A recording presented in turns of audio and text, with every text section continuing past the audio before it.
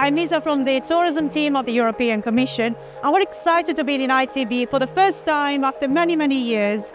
This is a great opportunity to showcase lots of what we do.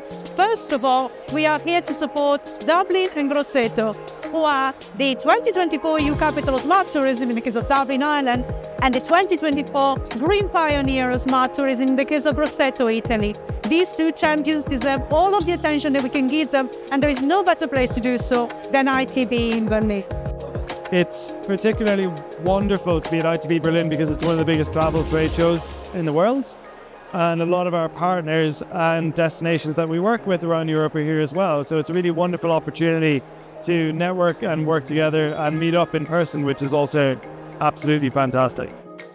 It has been really a great occasion to be part of the competition. This is very important for us to share with other cities our experience.